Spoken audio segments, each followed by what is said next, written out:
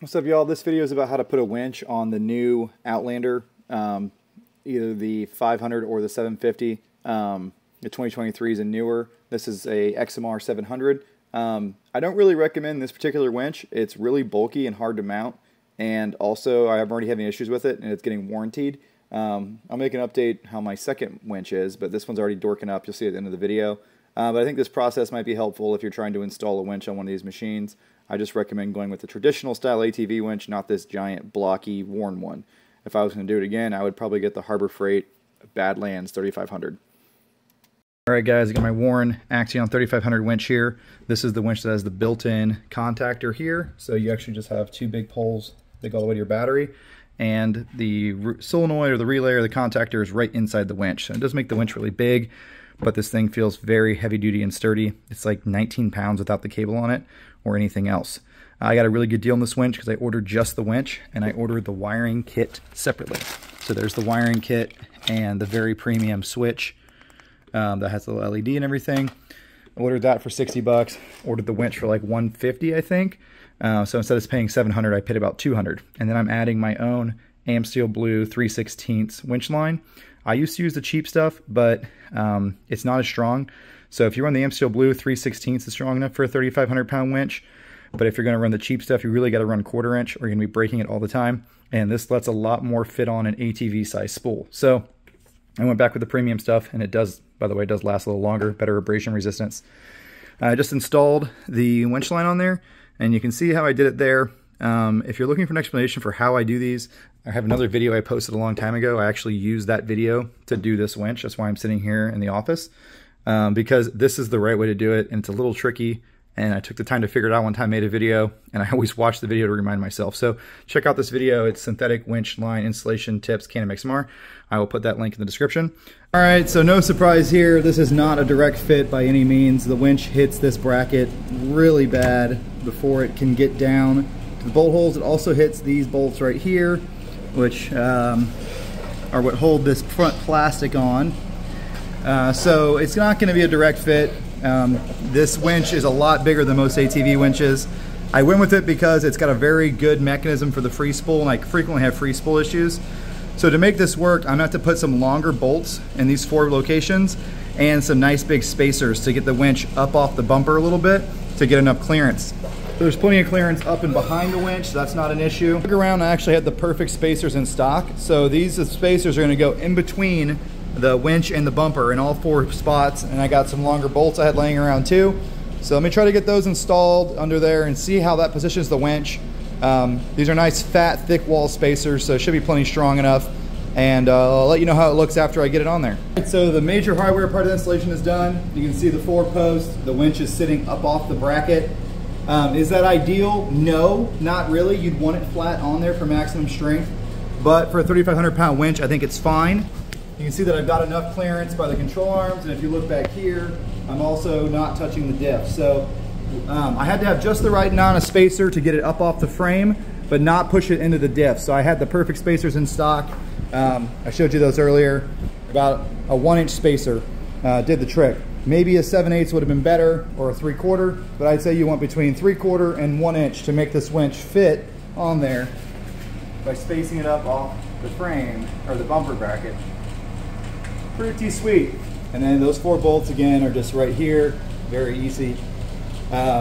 If you buy this winch and it doesn't fit, just make a trip down to Ace Hardware and you'll figure out what you need. The wiring is very easy and straightforward because there's no contactor. So you just hook up your wires like so, negative on the top, positive on the bottom, right there. And then you run the wires across behind the winch. You can see them up here. Zip tied them to the frame there. It came under the control arm here, and then I go up over the control arm to the frame here. They run pretty much straight through by the snorkel. I'm going to add a couple more zip ties in this area. Come straight up through here, over this little plastic shroud, down through here, and then hook up to the hot side of your relay for the starter and the common ground point. These wires did not come with my winch because, again, I ordered just the winch, but I had them laying around from some other winches. Any battery type cable will do. And because the battery's here, but Can-Am runs all the power to this. You don't have to run all the way to the battery. You can go to right here. You just pop up this little cover like that, and boom, there's all your stuff. So that's pretty easy. Now I've got to finish wiring the controller harness, which is this guy, and mount it on the handlebars. And I'll show you once I get that done. But first, I'm going to put a few more zip ties down here to organize these two wires and keep them out of the mess of other wires in here, because your starter's right there. Alrighty, so it's all wired up and working. I'm going to show you how I did it. So we already showed you the battery wires, the main wires. That's pretty easy. Now we got to show you the switch harness wiring. That was a little trickier. So I made the connection right here, nice waterproof Warren connector. This is from the harness kit I ordered. Part number and link in the description.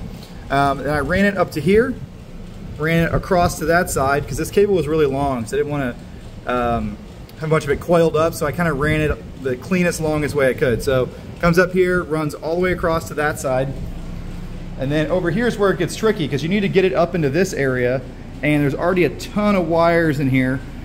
So what I found was easiest was to run it over to here, run it back here. You can see it right there behind the shock. I'm going to put a zip tie to the frame right there to keep it away from the shock. Then it comes up here, points up, and it comes through this big, there's a big rubber filler plug right here. I just kind of pulled it up and I ran the hose, or excuse me, the harness behind there. It was too much work to get it to come through here, and it could have got pinched, too many pinch points. And then it comes up next to the handlebars like all the other brake lines and all the other wires you see here for the fly-by-wire and so on. And now it's up to here, and it's going to get mounted right there. That's all there is to it, really. You have to tap into battery power for this switch to work, right? So it can give a signal to the contactor. So I used a wire tap right there and went on to my cigarette lighter. That's on this piece right here. Cigarette lighter, the red one's positive, obviously, and now this hook's on there. If I want to remove this cowl, I just unplug the cigarette lighter like I usually would, and that'll come with it. And it's got a little fuse in there. But it works nice. I just need to get the handlebar thing mounted and then wind up all the rope. I'll go ahead and do that now, and I'll show you the final product. But the trickiest part of this install so far was definitely figuring out where to bring up this harness, because there's a lot going on in this area, right? You have all your vent lines right here. You have all your wiring right here, your fuse box. So you're gonna route the wires in such a way where they're not gonna get pinched. These plastics have a lot of sharp edges on them. My hands hurt from working on it. That's a common complaint I have with Can-Ams. And in order to not have it cut your harnesses, like my 2016, you gotta mount things properly. Also, this is just flopping around in here. I need to add another plastic rivet, or maybe just a zip tie here, because the OEM plastic rivet already flew out. So that's kind of janky. I mounted the thumb controller up here.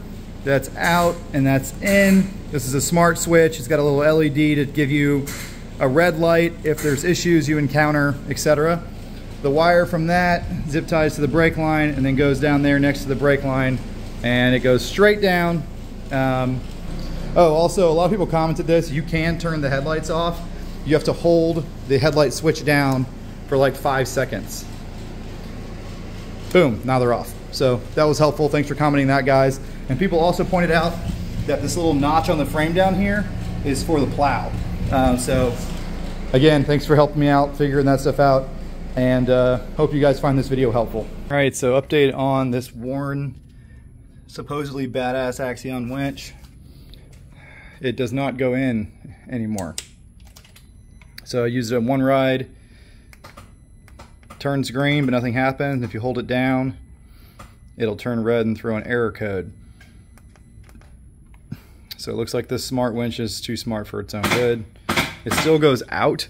So what I did was I wound it backwards so I can use it this weekend, which is not ideal, right? So I have to use the free spool to pull it out, and then I can press in.